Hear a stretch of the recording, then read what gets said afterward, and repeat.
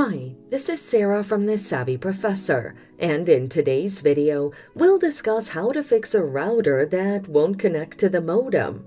Watch until the end to learn how to do this and more. Inspect for outages and damages. In your browser, visit the official website of your Internet Service Provider or ISP and log in to your account.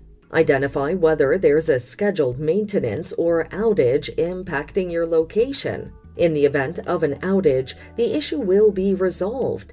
Inspect the wire connectors or cables for any damage or loose connections and replace them.